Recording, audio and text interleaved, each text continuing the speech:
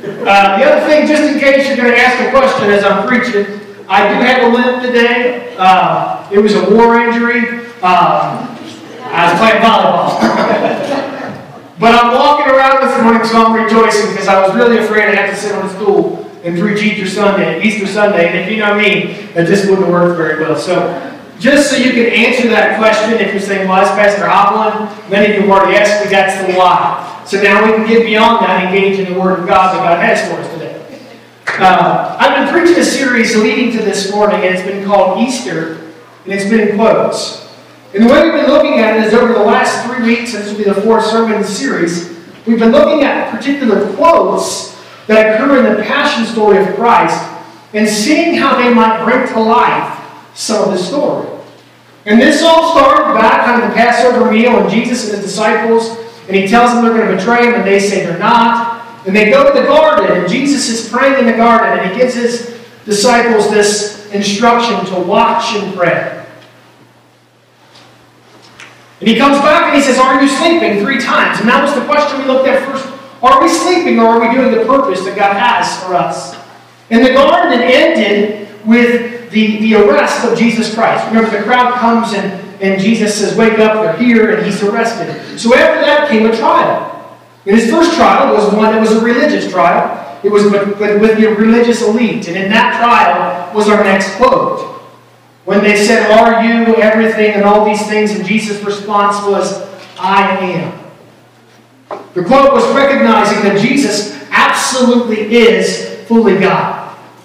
That he is, he was, and he always will be. And because I know that he is the I am, I can recognize who he is in my life. So he had his trials, and at the end of that trial, remember, they got very upset, and he was sentenced to death, both through the religious leaders and in the Roman courts. And so last week we looked at Jesus is carrying his cross. There's an individual who was called out, his name was Simon, and they said, carry his cross. And we talked about the power of carrying the cross of Jesus Christ. That we partner with Christ in this passion story of Christ. And I today get to carry the cross of Jesus Christ. The burden of that cross to others and the burden of that cross in my life. So after Jesus has gone through this, and I'm just going to read through these verses. I've kind of accumulated some of the next from 3 different Gospels. It says, carrying his own cross, he went out to the place of the skull, which in Aramaic is called Golgotha. There they crucified him with 2 others, one on each side, and Jesus in the middle. And Jesus said, Father, forgive them, for they do not know what they are doing. Pilate had a notice prepared and fastened to the cross. It read, Jesus of Nazareth, the King of the Jews. Many of the Jews read this sign, for the place where Jesus was crucified was near the city, and the sign was written in Aramaic, Latin, and Greek. The chief priests of the Jews protested to Pilate, do not write the King of the Jews, but that this man claimed to be the King of the Jews. Pilate answered, what I have written, I have written. So when the soldiers crucified Jesus, they took his clothes, dividing them into 4 shares. One for each of them, with the undergarment remaining. This garment was seamless, woven into one piece from top to bottom. Let's not tear it, they said to one another. Let's decide who will get it. This happened that the scriptures might be fulfilled that said, they divided my clothes among them and cast lots for my garments.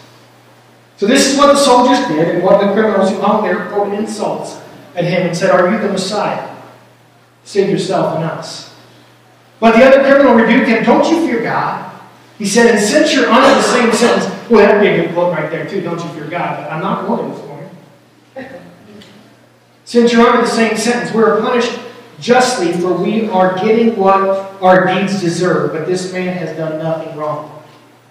And then he said, Jesus, remember me when you come into your kingdom. And Jesus answered him, truly I tell you, today you'll be with me in paradise.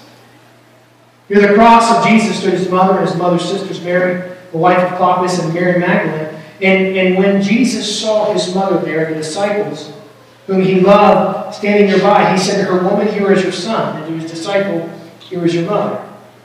From that time on, the disciple took her into his home. About the 9th hour, Jesus cried out in a loud voice. This is the Good Friday. This is the narrative that you may have pondered on Friday. Eli, Eli, lama sabachthani, which means, my God, why have you forsaken me?" Later, knowing that everything had been finished, and so that the scripture would be fulfilled, Jesus said, "I am thirsty." And a jar of wine vinegar was there. So they sewed the sponge in it and put the sponge on the stalk of the hyssop plant and lifted it to Jesus' lips. When he received the drink, Jesus said, "It is finished."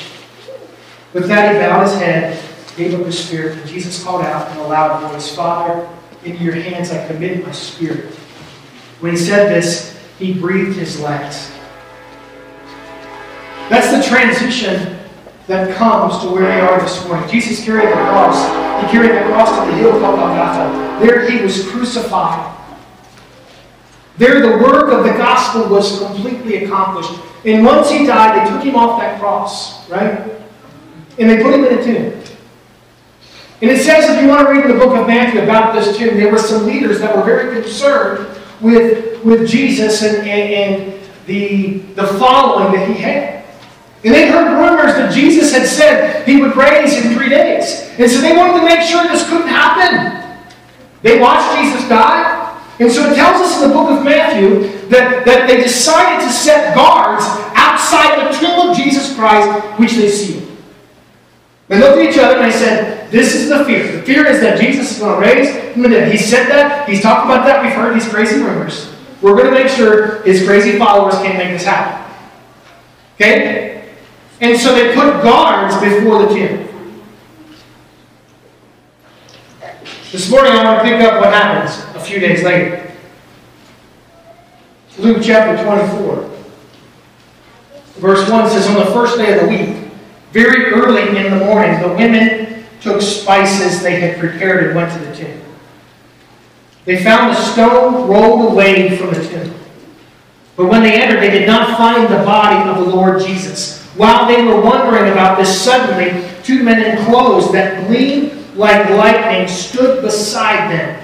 In their fright, the women bowed down with their faces to the ground. But the men said to them, why do you look for the living among the dead?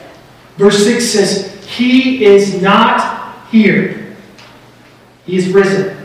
Remember how he told you while he was still with you in Galilee, the Son of Man must be delivered over to the hands of sinners and be crucified on the third day and raised again. Then they remembered his words. This morning, I really want to push in to verse 6, what those angels said to the women. Now, the women went to the garden. They went to the tomb that day with spices. Why were they taking spices? I promise they weren't making brownies. They were taking spices because they wanted to anoint the dead body. They were taking spices to prepare the dead. That's what they were going for. They were taking spices with the expectation of death. So if we put enough cologne, there's some people that do that. They put enough cologne on that they don't think we stink anymore. You know what I'm talking about? Levi, teenage locker room. I wasn't saying Levi did it, but man. Sorry about that, Levi. You kicked me later. Just kicked my calf. They were taking spices there for the very purpose of treating or anointing the body so that people could endure longer to come see the body of Christ. Like, that was the whole point. They would anoint them with enough perfume that if they started stinking, the perfume would come up, cover it long enough for as long as they could, and then they finally see it completely. But that was the point. Their intent in going to the tomb that day was for death. And when they arrived at the tomb, they said, first of all, the stone was rolled away, and they didn't understand that. So once the stone was rolled away, they went inside, and they literally saw that Jesus was not there. Now, I'm sure they're confused, and I don't know about you, I would be more than confused if all of a sudden there were these bright people in bright clothing standing next to me when I was in the place where I thought someone was dead. You know what I'm saying? Yeah. And the angels look at them, and the first thing they say, he is not here. I will say that is the story of Easter. That is the profound nature of Easter. The reality that those angels looked at those women and said, he is not here. Because really, in my mind, there's only two logical solutions for him not being there. I mean, there's only two possibilities. One of them involves the disciples, and one of them involves Jesus' word. But they have to wrestle with these two possibilities. The reality that they're living is, yeah, thanks. He's not here. We check. He is not here. So if he is not here, why is he not here? Huh? I mean, that's the first question I would ask. If he is not here, why is he not here? And recall, I talked about the guards, and I talked about the authorities in the book of Matthew. Well, they came up with a story after the resurrection, after they heard what had happened. The guards reported that the stone was rolled away. They went back, and it says, while the women were on their way, some of the guards went into the city and reported to the chief priest everything that happened. And they're talking about all that really happened. When the chief priest had met with the elders and devised a plan, they gave the soldiers a large sum of money, telling them they were to say that his disciples came during the night and stole him away while they were asleep. If this report gets to the governor, we will satisfy him and keep you out of trouble. So the soldiers took the money and did as they were instructed. And this story has been widely circulated among the Jews to this very day. So here again, this is the first possibility, right? That Jesus' disciples, they showed up in the middle of the night, they rolled away the stone, they beat up the guards, they whatever the guards, and they took the body of Jesus Christ. That's the first possibility in the story. And that's the one that was prepared or circulated to respond to this profound truth. Well, I just want to present this morning an argument to that probable or that plausible solution. Because what happened, if you read the resurrection account of Jesus, the women, they go back, and you know who they go talk to? The disciples. How do the disciples respond when the women talk to them? Does anyone know? Yeah. It says they did not believe them. Now, I have trouble believing that the women would be surprised that Jesus, or that the disciples would be surprised that Jesus was not there and not believe in it. Now, if I stole Jesus, if I stole a body of Jesus and someone came and said, he's not there, oh, I'll believe that. You know what I mean? We might get to that place, but that wasn't the case. Now, that's not the only proof I've got of that. Remember Peter in this story? Peter was the one who at the Lord's Supper, we talked about the Last Supper. Christ said, you're going to deny me 3 times, and he said what? Ain't no way. All these other guys, they're terrible. They're weak. They're going to fall away, but not me, Jesus, never. I mean, he was bold in his faith. And then what happened to Peter? When he was standing by the fire, and a little tiny girl was talking to him and said, weren't you the one that was with Jesus? I mean, the most intimidating figure in the world. It wasn't the guard that scared him. It was a little girl that scared him and caused him to deny Christ 3 times. That's who Peter was. I mean, that's how bold Peter was. Well, what happens in Acts chapter 2 and chapter 3 when Peter is filled with the Holy Spirit? Scripture says he stands before thousands and begins to preach about the resurrection of Jesus Christ. Now, how could Peter, the one who said he would never deny Jesus, the one who was so bold in his faith, but then was so scared of punishment when it came to a little girl, stand before a crowd of 2,000, 3,000 people and begin to preach the truth of a resurrected Jesus? Does that make sense? Peter, James, Lesser, James, the Greater, Simon, Thaddeus, Matthew, Nathaniel, Philip, all of them, guess what happened to them? The ones who supposedly stole his body, all of them faced death or died because of the truth of the resurrection. Now, I don't know, maybe, can you imagine one person dying for a lie, let alone 11 people, and another one boiled in oil? So I got to imagine at some point when John was being boiled in oil, he could have easily said, hey, this isn't true. But he never said it. So I think it's very fair to say that first scenario isn't likely. It didn't happen. So if that didn't happen, then what did happen? The angel answered it right away. You said, Pastor, the angel answered it in no time. You took like 10 minutes to answer the question. I know, I'm not as spiritual as an angel. So, if they didn't steal his body, the angel looked at those ladies and said, he is not here. Why? He has risen.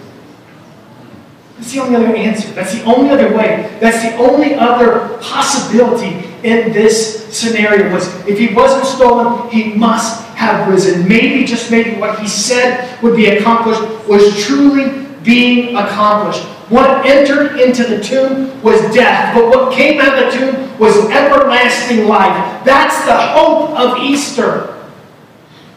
He's not here. He has risen. Well, because he has risen, what does that mean to me? Because he's risen, 1 Corinthians chapter 15 says, but Christ has indeed been raised from the dead, the first fruit of those who have fallen asleep. For since death came through a man, the resurrection of the dead also comes through a man. For as in Adam all died, so in Christ all are made what? He is risen. He is not here. He is risen. So I have life. I have new life. I have eternal life. Yes, death, that was sin, came through one man, that was Adam. But this was taken care of. When the answer came that he rose from the grave, the reality was I have hope for life. I have hope eternal. Not only life or hope.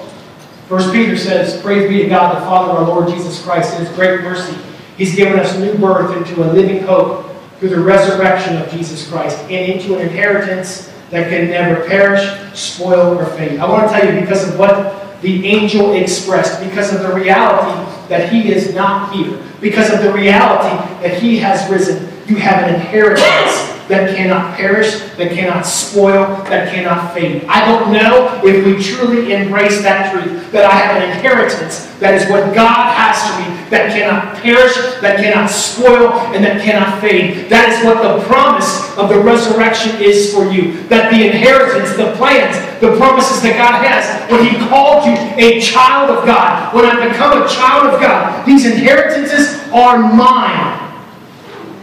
It cannot be taken. It has been sealed.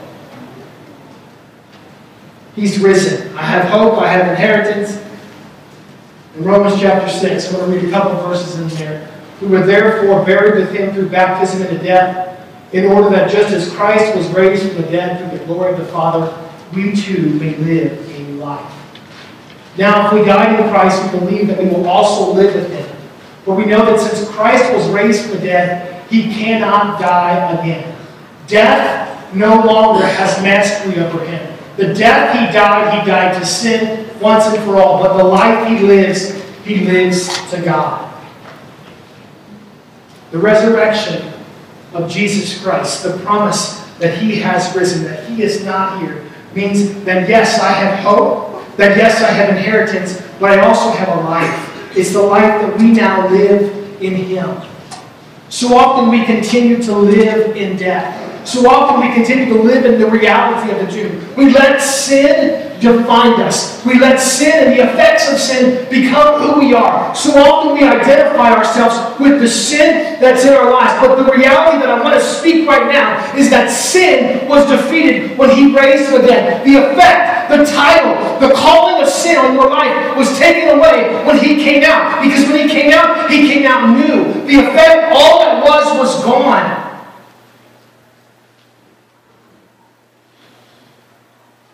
He's not here.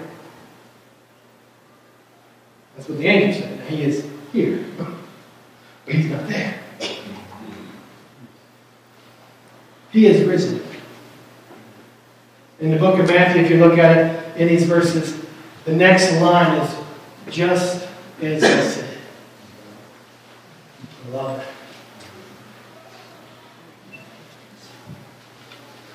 He's not here.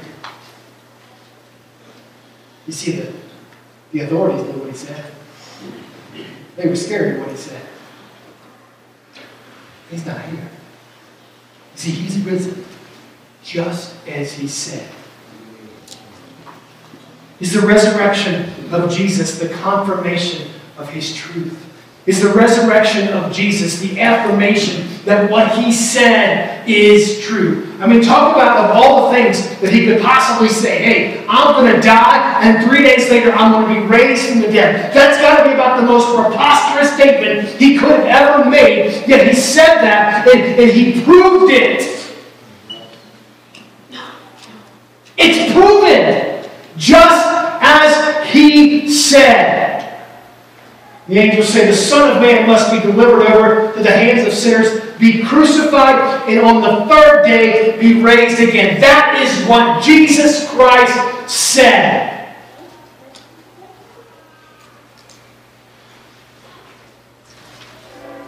He is not here.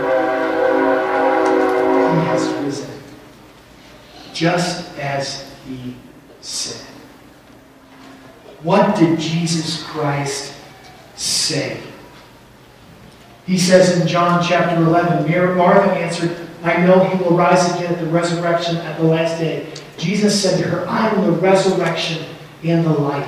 The one who believes in me will live even though they die. And whoever lives by believing in me will never die. Do you believe this? That's the Word of God. That is what Jesus Christ said. I am the resurrection and the life, just as he said. He proved himself in the resurrection. He proved himself through the angels. He proved himself through the empty tomb, just as he said. I'm the resurrection and the life. The one who believes in me, even though they die, they will live. Do you believe this? It's just as he said.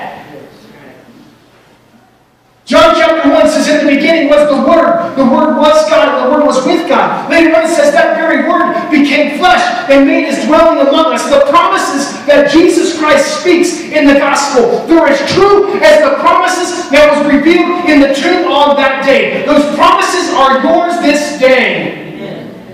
When Jesus spoke to the religious leaders and he said, I am, that means that I can believe what he said. He is God. And because of him, I am forgiven. Because of the sacrifice of Jesus Christ, the price for my sin has been paid. Just as he said. When Jesus was on the cross, we read the story, and it said he cried out in a loud voice, it is finished. It's just as he said.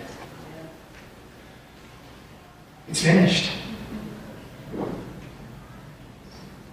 What was finished? What was finished?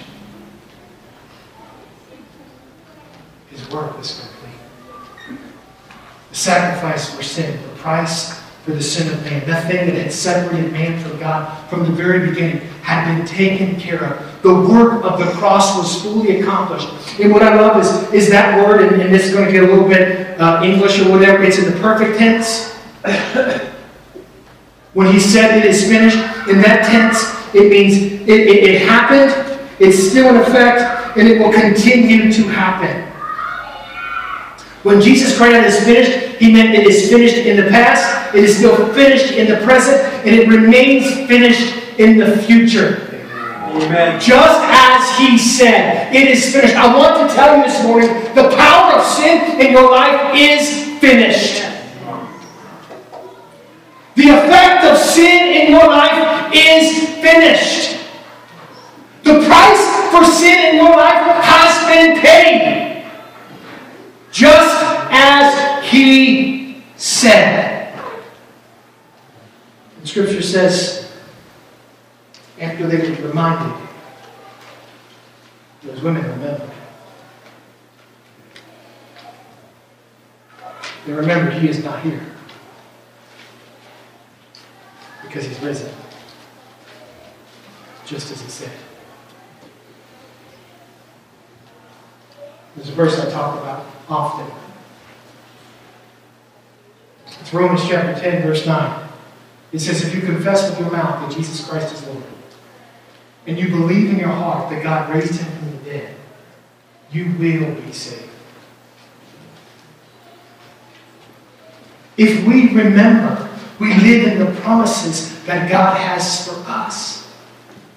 You know, this isn't in my notes, but I'm going to go on a tangent just for a moment. We hear a story about the resurrection of Christ where the disciples are on the road to Emmaus. I believe it's later in Luke, and they're walking. And the scripture tells us they're without hope.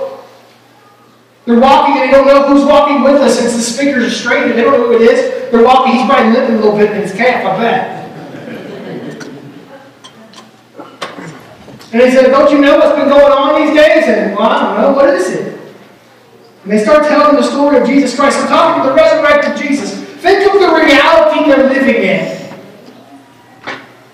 Because they look at the resurrected Jesus. I just said the resurrection means I have hope. I can't live without hope. The resurrection tells me that this world isn't all there is. And praise God, I know that. Amen. That's what the resurrection tells me. That I have hope for eternal life with Jesus Christ. And there were men living in an alternate reality because they looked at Jesus and they said, we had hope. Their hearts were downcast, the scripture says. Why? Because they were living in a reality that they chose. They weren't living in the reality that God had accomplished. And I pray that this morning that we're not living in the reality that we've chosen, but we're living in the reality that God has accomplished. That just as He said, we're recognizing that yes, sin causes death. There's no way around that. Sin separates us from God. The effect of sin is eternal death. Just as He said, but just as He said, the gift of God is eternal life through Jesus Christ. So I can choose to live in a reality without that hope, or I can choose to live in the reality of that hope.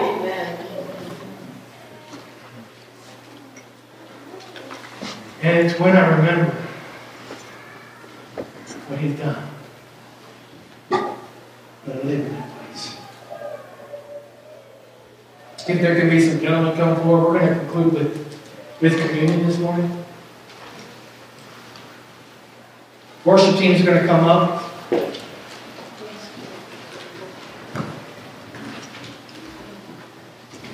As they're passing these elements out, I'll just tell you guys there's some extras in the kitchen if you need. Or when you need. Wait one second. Wait 1 second. It's a special. Just because I know we've got a lot of guests today. Communion in our church. We call it open communion. What that means is we want every believer to participate in this moment. And if you've never confessed with your mouth that Jesus Christ is Lord, if you've never believed in your heart that God raised Him from the dead, that's what Scripture says it takes for us to be saved. And so before we pass out communion, I want an opportunity to pray with us as a body that we can accept what Jesus Christ has done. Because what I want to do, I would hate to invite you to supper and not let you have a place at my table. And I'm not trying to manipulate you right now. I'm just trying to give you an opportunity to remember truly what we're celebrating. Amen. Amen. And so I don't have to be too formal with this. I'm not going to make you raise a hand or stand up or whatever else. But I do want to pray. And if you believe in your heart that God raised Jesus from the dead, if you confess with your mouth that He is Lord, that means that He has the authority in your life. That maybe once you were living under the authority of sin, which means that sin got to determine your authority, but today you say, no, I want to live under the authority of Jesus Christ, to make Him my Lord. It's as simple as that. No longer do I want to be identified by my sin, but I want to be identified by my Christ. I'm going to pray, and I'm just going to ask if you'll pray with me. But in these moments, if this is something that you need to confess, that you need to profess, make sure you let God know that. Father, we thank You this morning that He is not there. God, we thank You that He has risen, just as He said.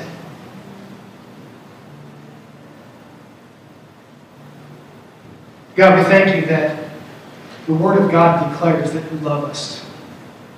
That You love us so much You sent Your one and only Son to die so that we might have life. I thank You that Jesus came to this world. That He lived. That He taught. That He died and paid the price for my sin. That's the sin that I've done. That's the sin that I'm dealing with. And that's the sin that is coming. And because of the cross and the assurance of the resurrection that death has been defeated, I can live with hope, just as He said. Help us to receive your love as we remember this day. In Jesus' name. We're going to lead us in a chorus and we'll pass out the elements. He's not here. He's risen. Just as He said. And then they remember. And now we remember. Scripture says, "For I received from the Lord what I also passed on to you, the Lord Jesus, the night He was betrayed. He took some bread, and when He gave Him thanks, He broke it and said, 'This is my body, which is for you.'"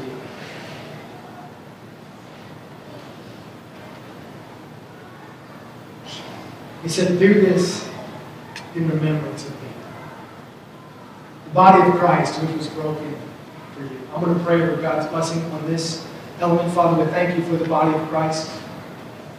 The body that was broken so that we could find a place. The body that was used to bring about the salvation of man. To bring about my redemption. The cross that was carried so that I could be redeemed. God, I thank you for that, and I receive the fullness of the body of Christ. In Jesus' name. Let us partake. It says, in the same way, after supper, He took a cup, saying, "This cup is the new covenant in my blood. Do this whenever you drink it in remembrance of me, for whenever you eat this bread and drink this cup, you proclaim the Lord's death until He comes."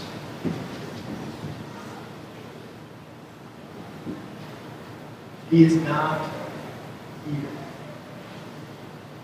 He has risen.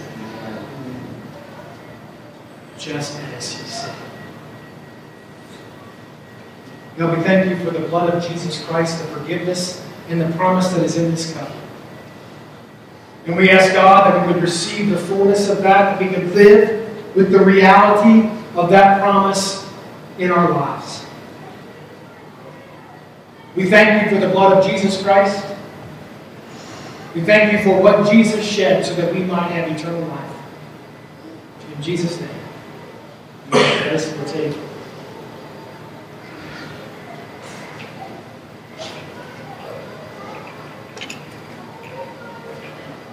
Let's say something, but I'm just going to say, the Lord bless you and keep you. May He make His face shine upon you, be gracious to you, may He turn His face towards you, and grant you His peace. And may you live knowing He is not there. He's risen. Just as He said. Amen? Amen. Be blessed.